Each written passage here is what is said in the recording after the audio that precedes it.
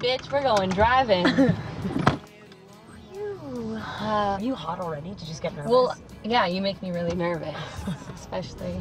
Say, hi, I'm Kristen Stewart. Hi, I'm Kristen Stewart. No, I think you just say, hi, Nylon. Hey, Nylon, what up? Are we talking to Nylon, or are we talking sort of on behalf of? You just say hello, her? like hey, Nylon. Oh, damn, this truck got some hydraulics. Whoa! Why is it doing that? I don't know. These are really good ones. I used to get those in middle school all the time, like at Parkman. I used to buy those. My favorite kind of road trip or like food when you stop at a gas station would probably be like Chex Mix traditional and those. What about you? Stopping at a gas station, like, am I hungry? Yeah, and like we're driving and you like don't have anything else around and you need to find something to fuel up. I would get a Lunchable. Oh my gosh. Which kind of Lunchable?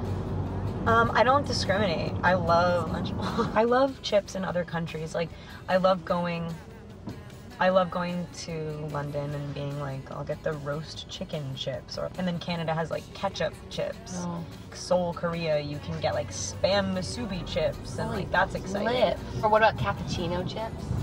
No, that's weird. Jinx, you owe me a pack of chips. What's your texting etiquette like? I put so much emphasis on like punctuation and the structure of how it's laid, how the words are laid on the page, because I think it affects how they come out. I'm Carversating at the moment.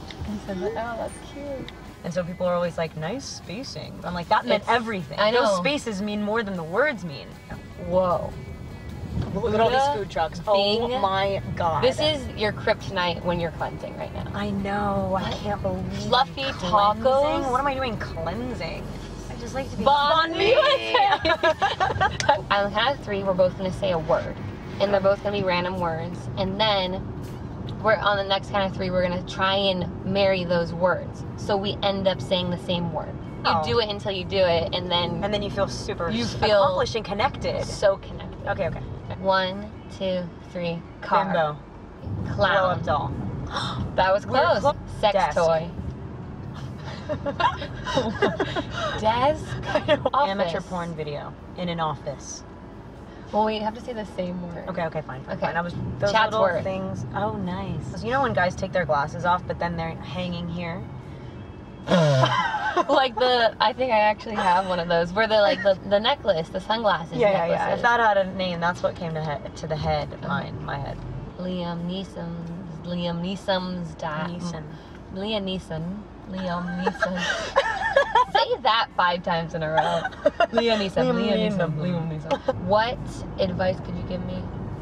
Okay, some advice. I think I gave a lot of advice in my nylon cover story. So you did? Yeah, so this, I'm going to take the back seat. Yeah, take the back seat on this one. I wanted to talk to you about American Ultra. You Okay. reminded me of it. It's really funny, and I love it, and I LOL'd so many times. Do you feel that you were funny? Because I think you were. The story is crazy. It's so insane, and we took it so seriously, and I think that in itself is just stupid and funny. And I love a good old stoner comedy, and this one has like heart. Like, you really believe it. Have you accomplished what you wanted to this year, or a few things? Yeah. Which were? Well, I